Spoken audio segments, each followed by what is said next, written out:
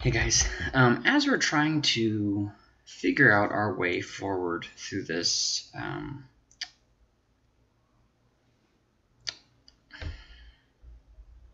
don't know what to say. I want to call it a time, but like for instance, the state that I'm in, the governor wants to continue things past Corona, so I guess maybe that might not be the most accurate description. As we're trying very unsuccessfully to navigate the storm that we're all in. How about that?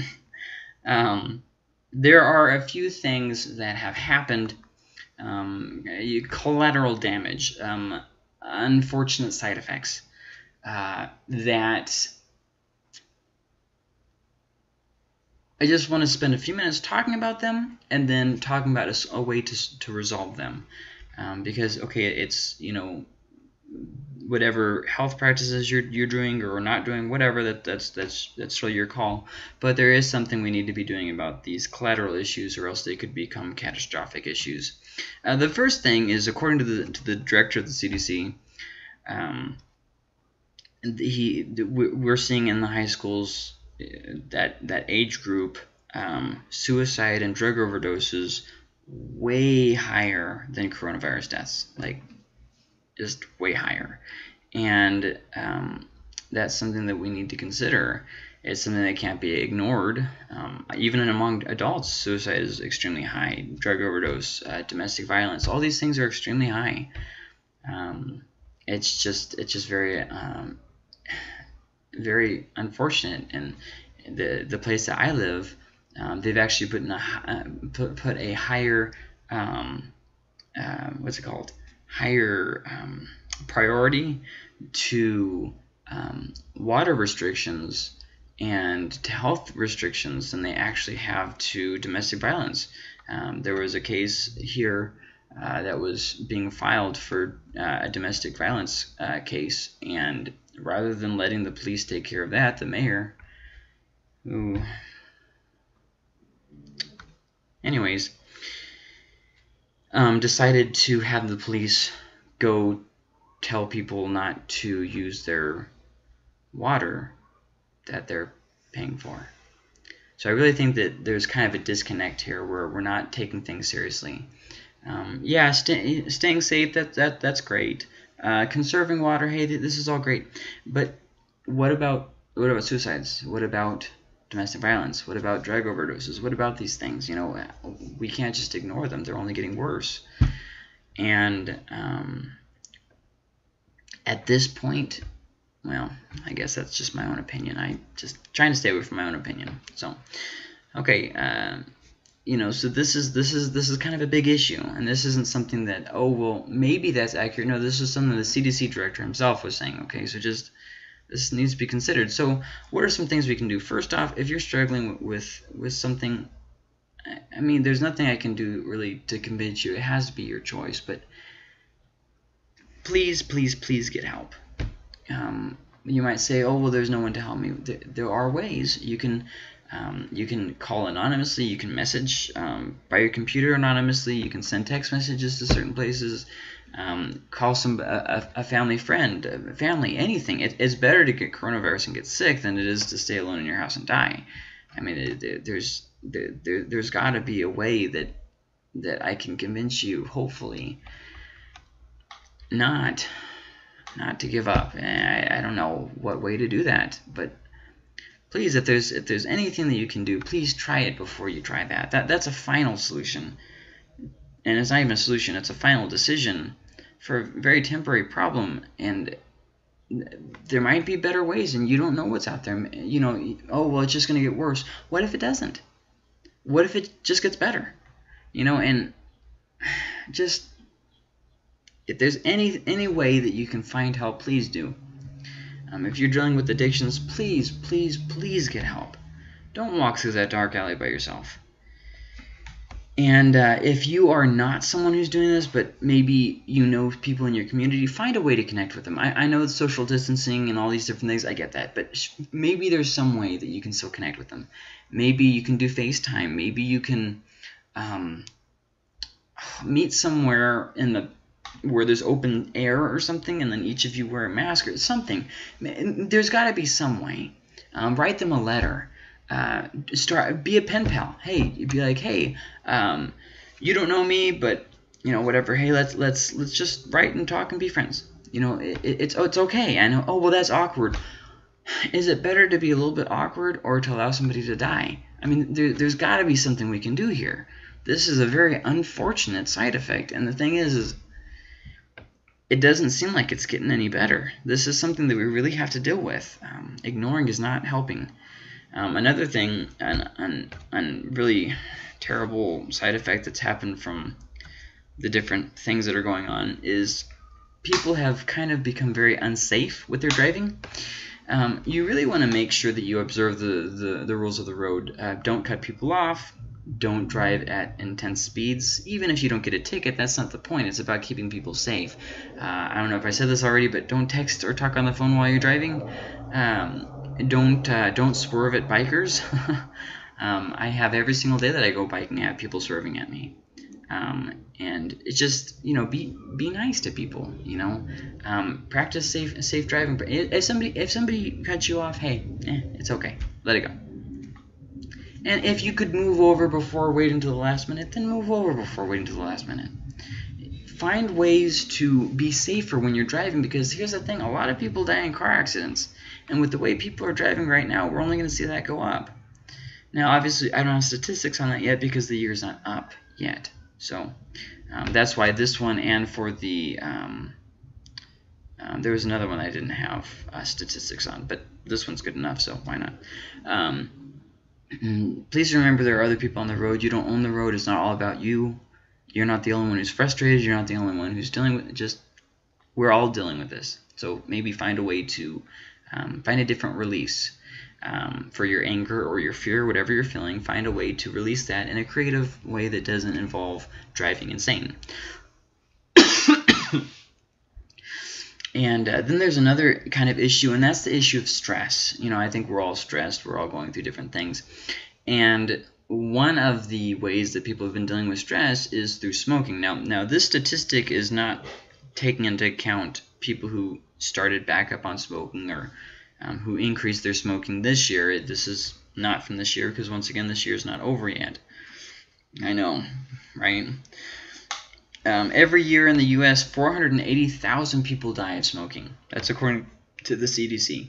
I mean, we listen to them about a lot of other stuff. I don't see a reason to doubt them on this. Okay, so 480,000 people a year. That means, as of today, in the U.S., there's only been 163,000 people who died of coronavirus. And that number is debated by some people because of how they're counting up the COVID deaths and all those different things. I'm not really going to get into that. I'm not really going to argue that. I'm just taking the official number, 163,000 people dying. That means at this point and at this rate, we are seeing still smoking being a bigger cause of death than coronavirus. Now, I'm not trying to discount coronavirus, but what I am saying is find a creative way to de-stress besides smoking. If your de-stressor is killing you, find a different way. Yeah, I know it's hard to give up an addiction, especially at a time like this, but check it out though. Smoking is killing you faster than coronavirus will. And not only that, but smoking weakens your lungs. And coronavirus is a respiratory illness. So if you continue to smoke, it's just going to make it where if you do get corona, it's probably going to be harder for your body to overcome it. So these are things to consider. Please consider, and please just think about it. Think about doing something else instead of smoking. Go for a walk instead. If you feel like smoking, chew gum. I mean, gum's not great for you, but I mean, it's better than this. Find a better way is what I'm saying. Another side effect is poor service. A lot of the businesses and places that people are going to, mediocrity is just becoming a standard. Doing their job very poorly, not showing up to work on time, not doing their work, everything's delayed. And the thing is, a lot of it could be done correctly if we would just put forth the effort. And remember that people are going to remember after the fact how you acted now. I know there's a few restaurants that I've decided I'm not interested in supporting them. They if they want to operate like that's fine. I'm just not interested in giving my hard-earned money. Sit. I'm not interested in giving my hard-earned money to them when they're not doing their job correctly. When you put an order in and they give you a severely reduced portion that looks bad and is burned and has a bunch of rotten food, and then it took you like an hour and a half to get it to me, I'm all for supporting businesses. I really am. But I'm supporting you, and I expect you to do the job that I'm paying you for. And if you're going to give me poor service, then I'll find someone else who's willing to give me good service. And there's been numerous restaurants that have really stepped up at this time. Some of my favorite restaurants who were, had good quality before. I mean, there's one here who had way too high of prices and poor service. And so then coronavirus hit, and their prices only went up, and their service only went down. And, so people are going to remember that. The people will remember. Instead, find a way to do everything that you do with excellence. Do it with excellence. And anything that you have to do, always do it to the best of your ability. Because coronavirus won't last forever, but the habits that you create, they will last for forever. So, disrespect, you see this online, you see this in person, you see it really everywhere. I mean, there was one place in a city near where I'm living where somebody wasn't wearing a mask, and so somebody took off their mask and spit in their face.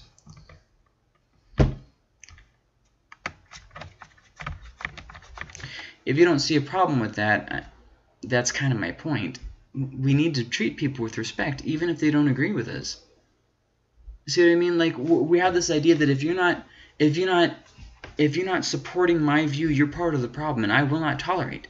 What happened to all this coexist, tolerate nonsense that we were hearing before? Going from one extreme, tolerate everything, to now a complete exact opposite extreme, tolerate nothing. There's got to be a more healthy way to process that.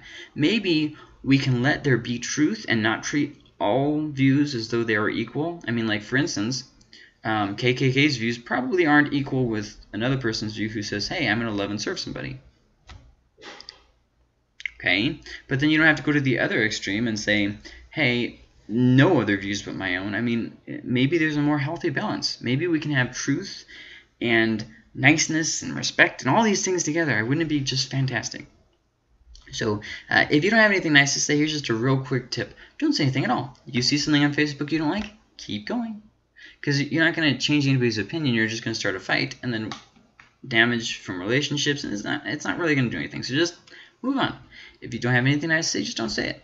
And then the mask situation. I know there's a lot of people upset about that right now because of some states requiring it, and it just whole thing with how people are dealing with it. And here's the thing. If somebody's not wearing a mask or is wearing a mask and you don't like it, mind your own business. You have to accept, at some point in your life, you have to accept the fact that you can't control everyone else, and people are going to do something you don't like. So what you do when somebody does something you don't like? You oh well, and move on. If you want to avoid them in the store, avoid them in the store. Whatever. But there has to be a point when you say, you know what? I don't have to micromanage everybody who walks into the store.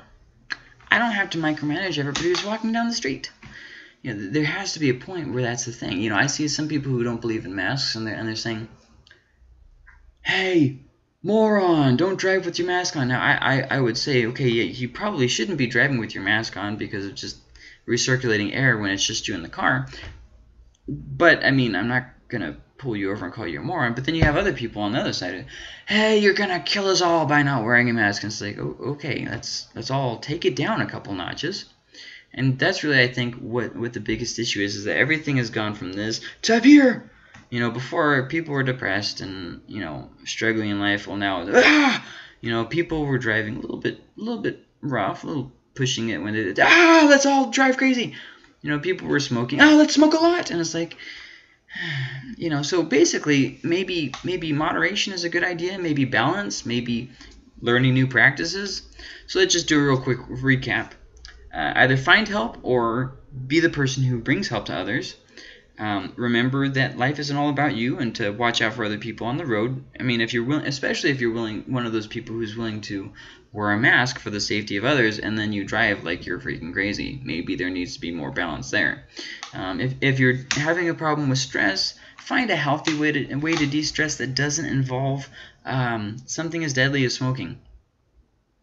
Because as you can see there, that's a big difference, really big difference.